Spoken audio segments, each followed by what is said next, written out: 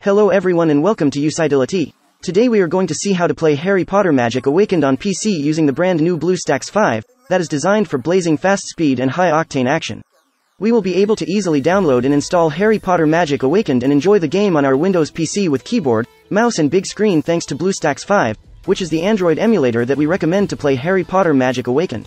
So without further ado, let's get to it. First of all folks, to get started we need to launch our favorite browser. We have here the one we use by default. Let's go to this URL that I have highlighted in green color. Now, you can discover on the screen. There is no need to type it, simply because I added the clickable link in the description of this video and as well in the first pinned comment. We ended up right here on our website of Usitility, at which we included detailed information on how to download and install Harry Potter Magic Awakened on laptop or computer. We search down a bit and then click on the Download Game on PC button. Once clicking on the link, we land here on the site of BlueStacks. No panic, it is only the Android emulator that we are going to run to enjoy the game Harry Potter Magic Awakened on the PC. It is now obvious that we get a great deal of pros of preferring this emulator. So we will proceed to download the Harry Potter Magic Awakened by clicking on this button Play on BlueStacks that you can see here in green. The step is clicking on this button. And the download starts and ends immediately. Voila, here is located the download.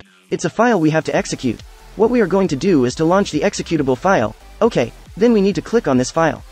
If we are on Windows 10 it will have asked us for permission to make changes to the laptop or device. We clicked yes. I minimize the browser to see the installer significantly better. The installer is really simple. It includes two choices, install and setup path. I am going to show you what setup path does. We basically just simply click on it. And so we observe that we have here the path where in fact the emulator is going to be placed. If we wish to change for better this directory we are required to click on this browse option, and therefore we pick another folder and set up the emulator wherever we like. To keep it simple, just leave it as it is. Then, I click on back. So I click on install. Voila, the installation commences and it will go forward in the download of those megabytes which are displayed on our computer screen. After you save it on your computer, it could possibly be a bit more or less MB. The data transfer rate might go at a higher speed or at a lower speed, determined by your type of connection and according to the speed capacity of the emulator servers. Now they are working superbly fast. The download is finished, and now it proceeds with the installation phase. With BlueStacks 5 you can even reduce RAM usage with a single click. Especially useful if you ever face performance-related problems. In addition, you can activate Eco Mode to enjoy 87% reduced CPU usage, 97% reduced GPU usage and easier multitasking. As you can see, BlueStacks 5 is built to provide stability and performance during long gaming sessions. The installation has already finished for me. At this moment, the emulator has been launched on autopilot. As you can observe, down here, we have a progress bar that will move forward to the right, then when it reaches the finish, the emulator will be started for the first time. The truth is the emulator has already been launched, here for the first time. Before we carry on, as you can see, it made two software icons here on the computer desktop. The BlueStacks and BlueStacks multi-instance. Note that the BlueStacks icon is going to be the one we're focused on. Each time we choose to launch Harry Potter Magic Awakened on the desktop or laptop, we double-click this specific software icon and therefore use the emulator. The BlueStacks multi-instance icon allows you to launch multiple emulator instances. And with BlueStacks 5's new improved multi-instance manager in Eco Mode, players can run more game instances faster and with less lag. Why don't we do the next phase, that is a requirement, and this is to access the Google Play Store. And we will click on Play Store. As you can observe the Google Play is launched. There we have got to log on. At this point when we are on this page, we must definitely do this next step that is definitely imperative. Therefore just click on Sign In. At this moment it says, Checking Info. It may occasionally get blocked in Checking Info, and it fails to move forward. If that's the case, you can try to connect to your account after a couple of hours and it will usually be fixed. At this moment we are going to type in our email and password. The email ought to be a Gmail email as well as its associated password. For instance, you could use the very same email address you use currently in your YouTube account. Thus I will type my details and I'll go back as soon as I have done it. Voila, details entered. Discover Google welcoming us and providing us their twos. We are going to consent to them by just clicking, I agree. Following, it offers us to backup to the Google Cloud. You can also let it checked and this will create a backup of your data files on that device to Google Drive. I won't check it, you can use that option if you prefer. We click on accept. Google Play Store is launched without need to open it manually and instantly. To set up the video game, we need to get to the emulator desktop by simply clicking on that app icon designated green colored. At present that we are watching the desktop of the emulator for Android, we observe that we have now right here the install game option. We click on this button. Listed here we get the game. Why don't we then click now on the install choice that I'm presenting now in green. That click will begin the installation. At present it is going to install the Android game. It may take a bit of time, or perhaps it could also be very quick. That all is going to depend on the connection to the internet. It's actually completed setting up. It's time to go back to the emulator desktop by hitting this button that I'm emphasizing in green, in order to use Harry Potter Magic Awakened for the first time.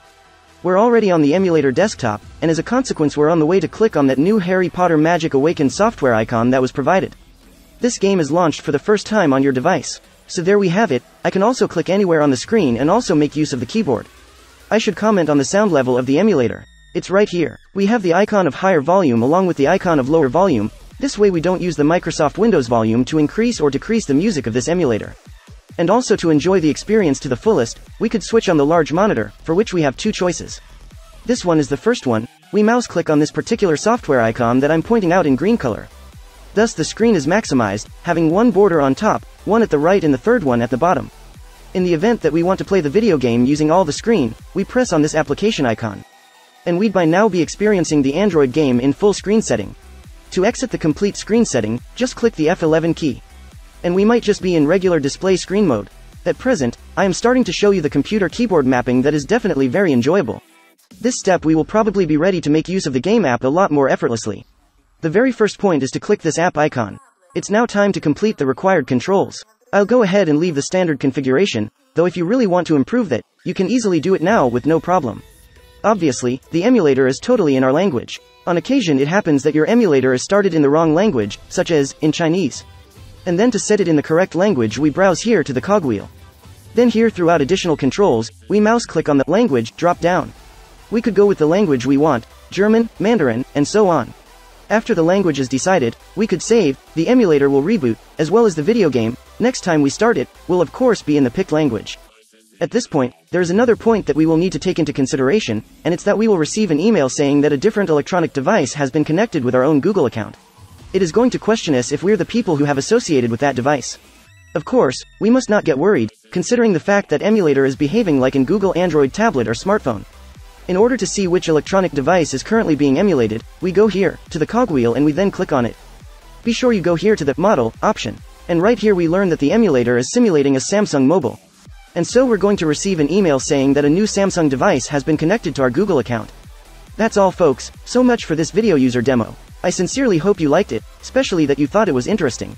In this case, allow it a nice thumb up, subscribe, and if you have remarks, concerns or ideas, let them in the comment field down below. Just click any of those online videos that are showing up on the computer screen and let's have fun again in the future instructional videos. Bye.